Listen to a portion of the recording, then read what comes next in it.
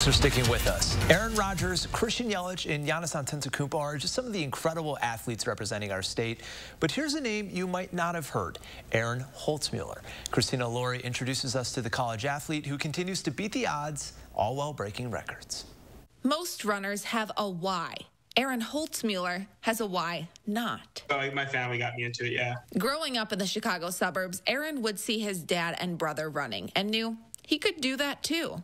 But he faced a challenge they didn't. There are some that are very mild, some that are like a lot more severe, and I'm kind of in the middle. Aaron has cerebral palsy and epilepsy, two neurological disorders that can cause uncontrollable jerking body movements, making it hard for a person to control their arms and legs, let alone run.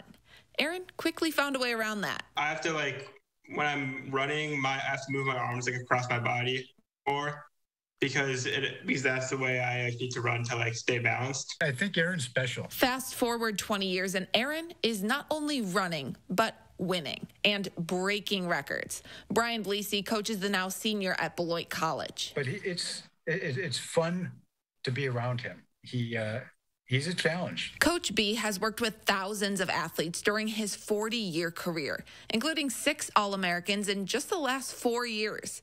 Aaron trains the same way they do, and it shows. In May, he broke the USA Adaptive Track and Field national record for his age group's 800-meter run by more than 1 minute. He's had a lot of standing ovations at a lot of venues. I just try and improve every race. Now Aaron's sights are set on Paris and the 2024 Paralympic Games. He doesn't know if his distances, the 800 and the mile, will be included. That's the first step, making sure it gets to be, making sure people can compete in it. But if they are, Coach B has no doubt Aaron will be there too. He is that drive to people that, I can achieve, and I can find that work ethic, and I can find that passion, and I can use that drive to make myself even more successful. A reminder to anyone facing any challenge, it's not why, but why not? In Beloit, Christina Laurie, News 3 Now.